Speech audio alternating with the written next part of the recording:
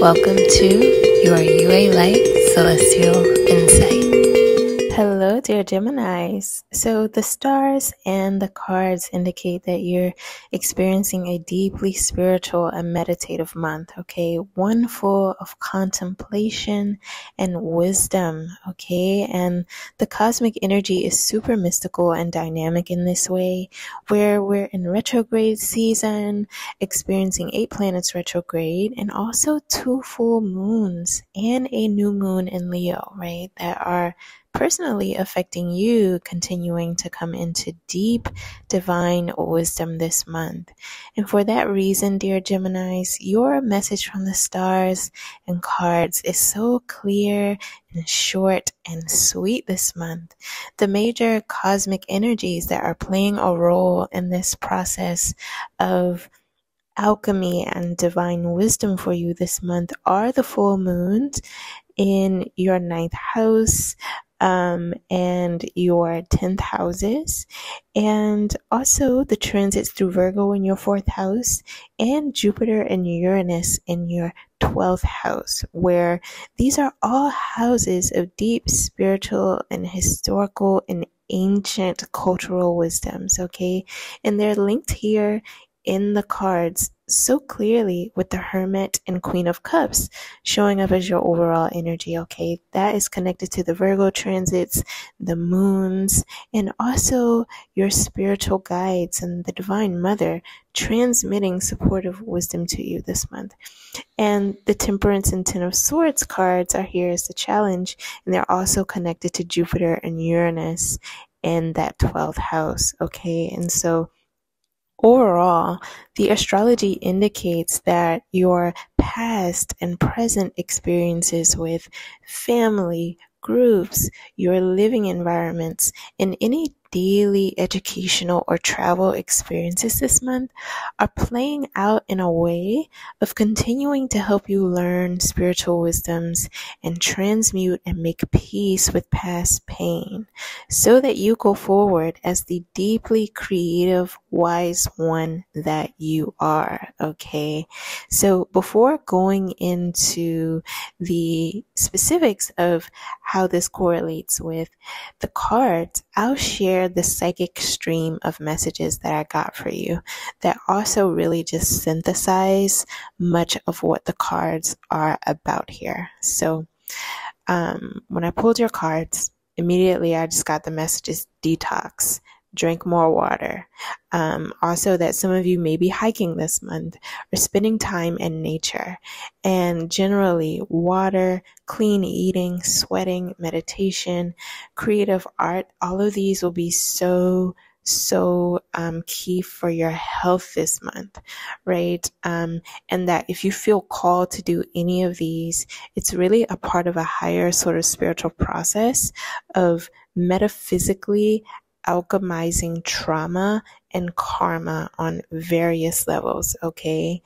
That is the sort of higher spiritual understanding of if you feel called to do any of these this month, because that is what is happening, right? That is what the divine is urging you to do. And even cosmically, it's a part of this sort of higher spiritual process for metaphysically alchemizing trauma and karma on various levels, given that the South Node is now in Libra in that 5th house, right? Of the inner child and of creativity, right? Where, you know, it is absolutely about alchemizing trauma and karma, okay? And then receiving deep wisdom, right? Through that process, from pain, right? There's also this message that I got, and it may mean something for many of you. It says, you can't hide the truth forever. So that is a message from the divine for some of you who need to know this, that the truth won't be hidden forever. The truth will be coming to the light for something. I also got this message that, and this was the exact phrase, it says, what happened to you did and did not happen to others, okay? And there's a really special reason that it is phrased that way, and I will explain, okay? So the Virgo transits and this Pisces full moon conjunct Saturn at the end of the month really indicate you finding wisdom and emotional support from anything that you're learning, from even a wise person or persons or some sort of institution, but also feeling increased deep wisdom and understanding within yourself, right? Realizing the depth of wisdom that you have from your own experience and journey, okay? And this is specifically related to family situations, colleague or work associate situations, or any situations related to your place within your career industry. And I'm getting that this is related to any experiences of not fitting in, or some feeling or even an experience of being excommunicated in some sort. And I'm getting that from this Three of Pentacles in the past position. Right? There's something here about not fitting into circles and groups. And that is also a message that I have gotten overall for your 2023 message about a particular wound that is up for the Gemini collective to heal this year. Okay.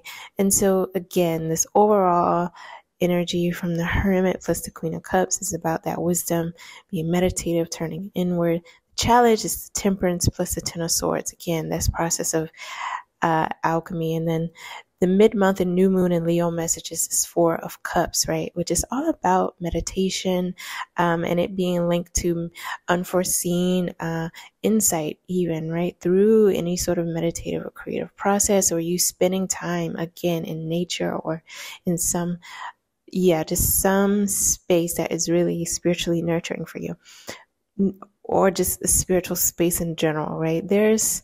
And again, all of these come together to just really streamline this message that this is the month of you really trying to reconcile the higher meaning and positive gains from pain, right?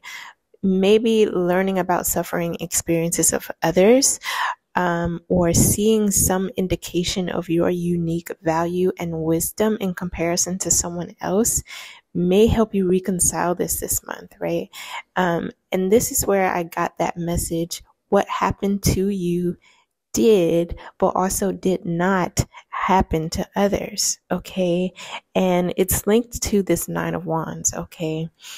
And it's about this message that of like the Nine of Wands in general is about this space of coming to the end of hardship and sort of reconciling everything that you've learned up until this point and using that as a space of deep personal power to bring certain things through to closure or to resolve, whether that is something physical, material that you're working on, but or even just creative and spiritually within yourself, this process of alchemy, okay?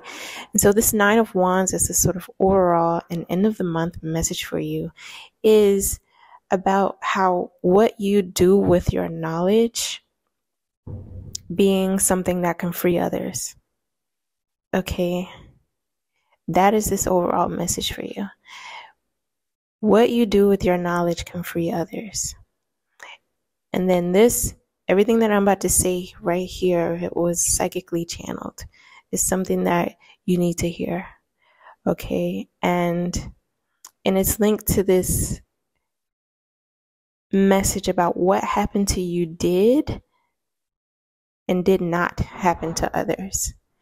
Okay, so Spirit is saying that you need to understand that we don't just descend here to operate as people who only ask for blessings and other things from the divine to help us get through life.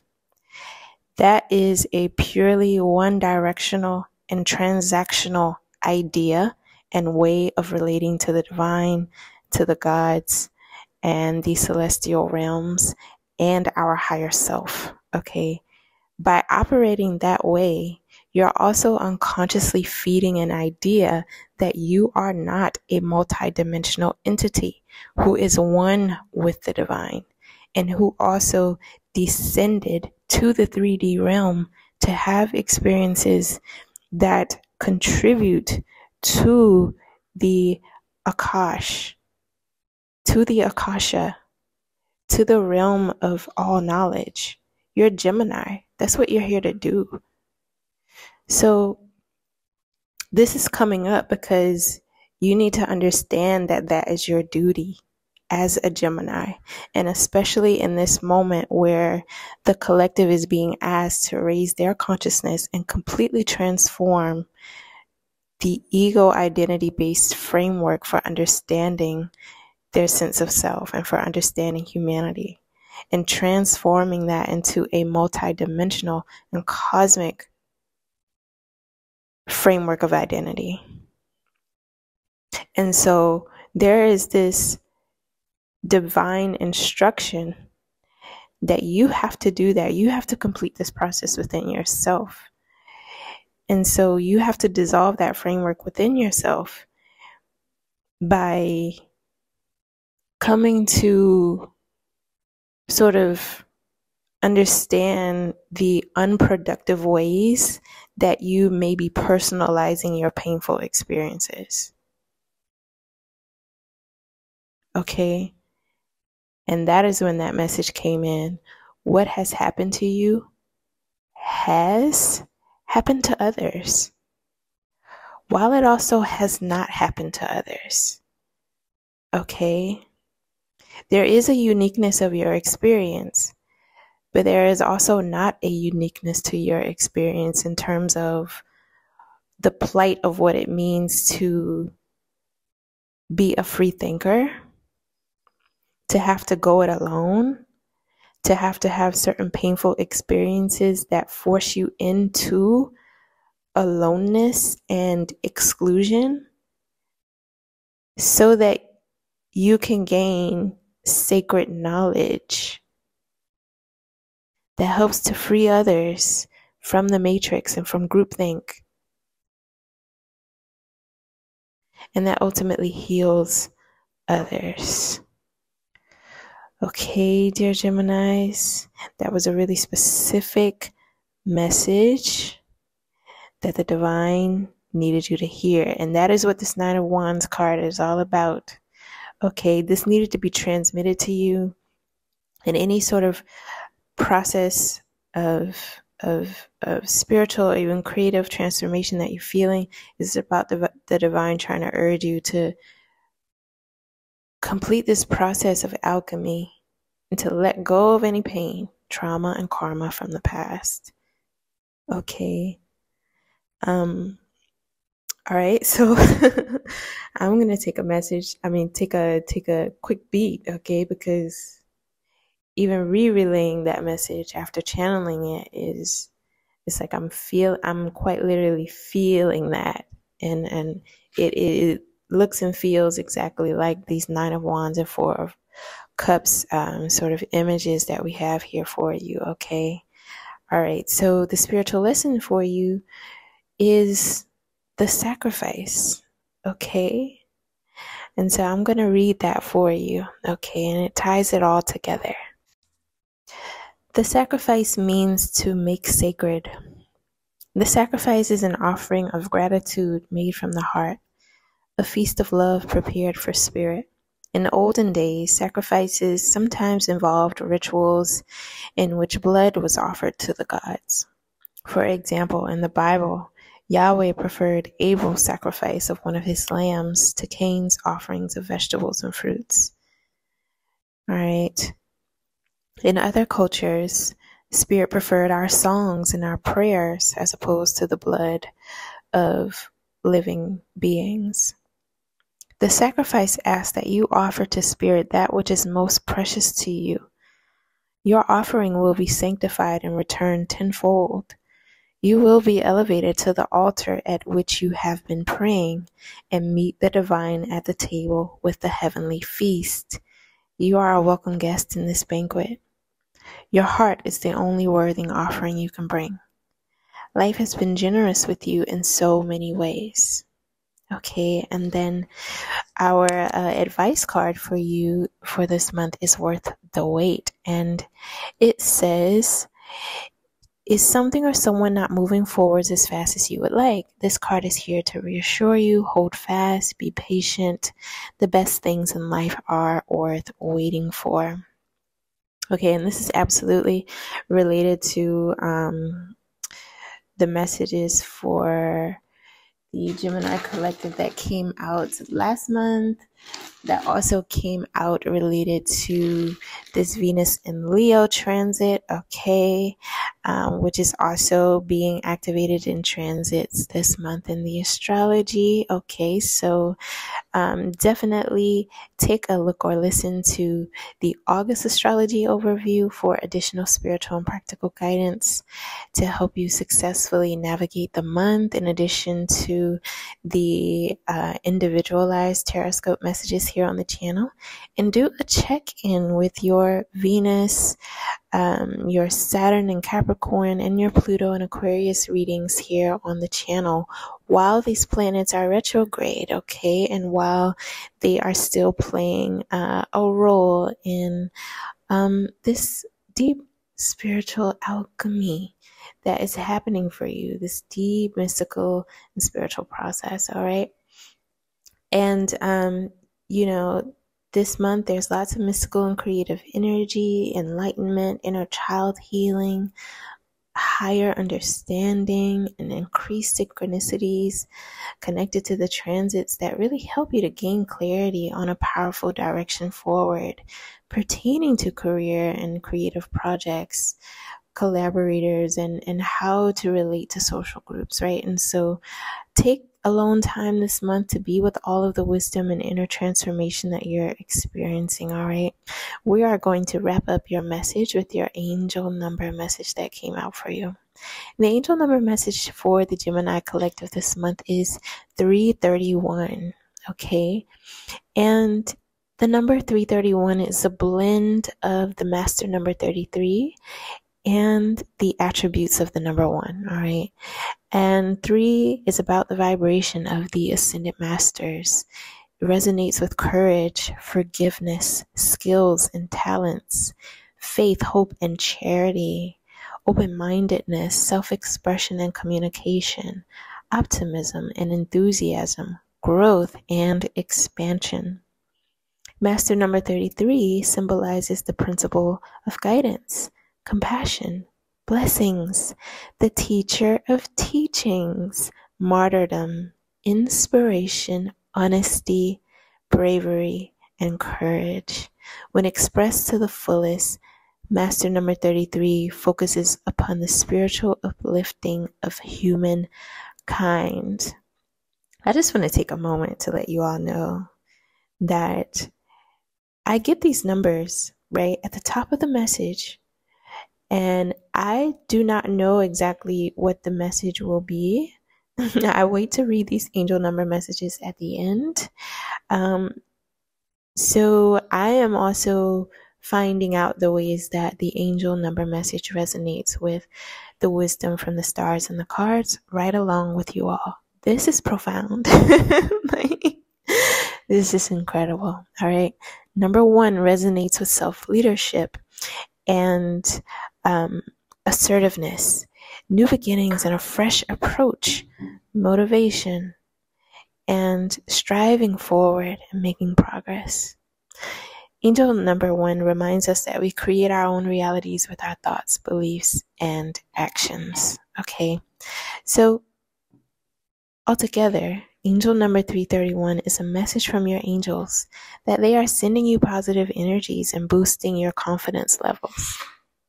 Okay, be sure to pay particular attention to your thoughts, ideas, and insights because they are giving you information about next steps to take along your spiritual path.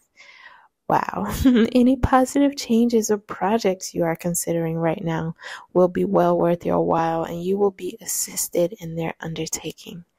This number encourages you to stay positive and optimistic about your future and destiny.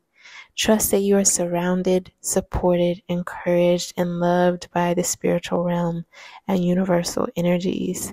Your future looks so bright and prosperous, so get on with living your life with passion and enthusiasm. Serve your divine life purpose with confidence and self-belief, safe in the knowledge that you are on the right track. Maintain a light, bright, and loving heart and mind. And take bold steps while listening to the inner wisdom of your higher self and move forward fearlessly. Dear Geminis, I hope that this aids your journey.